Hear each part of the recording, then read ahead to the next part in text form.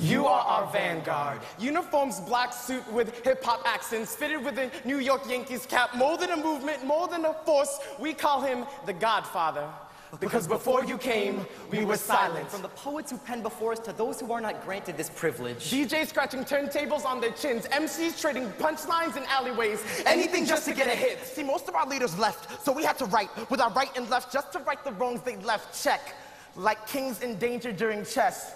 But you showed us that in this game, black could make the first move. What do you call a man who spun the brakes to make tradition and then penned a bestseller posted in the downward dog position? A flexible thinker. Vanguard? No. How about global, no pork vocal, New York local, loco, mocha, yoga mogul? Yoga mogul. We're going with Vanguard. Vanguard. Like leading the troops, like we were traveling griots with broken guitar strings, couldn't follow the chop music, so we danced like machine guns and called it popping. And you once said, art allows people to dream their way out of struggle. So thank you for giving us music that fed our souls and defined a generation. For transforming barren city blocks into beautiful Broadway plays. We're hanging on nothing but billboards now. Finally figured out how to defy gravity and truly be fly. Using boomboxes like wings, listening to Rock the Bells because we can never afford to rock bling.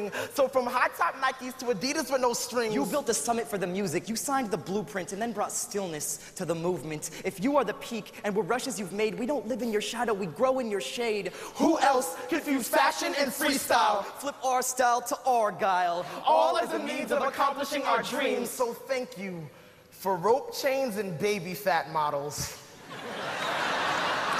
The Beastie Boys for finally giving hope to thin-limbed schlamazels. From the projects to the front office, and Ronald Reagan to Barack Obama, your vision has paved the way for change, to use throats like megaphones and finally let this world know our names. So now we scream our words from the line to the page, so that deaf poetry no longer falls on deaf ears. Mr. Simmons, thank you for the stage.